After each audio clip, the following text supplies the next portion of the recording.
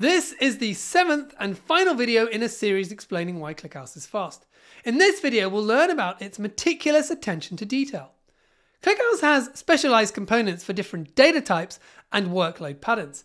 One example is aggregations. In our last video, we learnt about the techniques used to make it fast to sum the column C in our table. But now let's say we want to sum column C but grouped by column B. The fastest way to aggregate data per grouping key is to use an in-memory hash table with the grouping column as the key and the aggregated column as the value. And those values get updated as we go through the data for each key.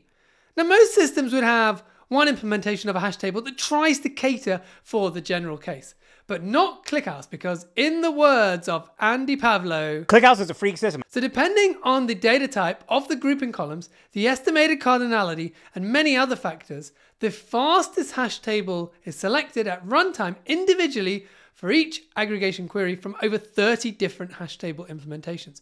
You can read more about the hash table implementations in this blog post. And hash tables are just one example of specialized components in ClickHouse. The same goes for algorithms. For example, when sorting data, you might consider, what are we sorting? Is it numbers, tuples, strings, structures? Is the data in RAM?